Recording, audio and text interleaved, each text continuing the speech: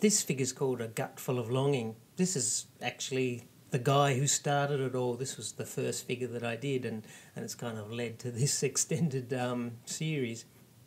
He's this vessel, I suppose, that is kind of washed up and marooned. I mean, the whole idea of the heads on the bottles is this thing that we are containers. We are sort of these hollow vessels that we fill with our own experiences, you know, good, bad, you know, the loving, the not. And and then from that sort of message in a bottle, I guess, I've sort of wanted to make this whole figure. So the head is the bottle, but then from the bottle sort of comes out almost like a map, this figure.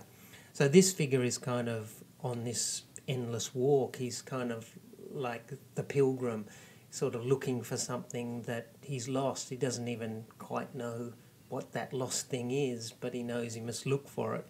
It's almost sort of a parable for our lives. We every day want to find something, not quite sure what that something is. So the story sort of tells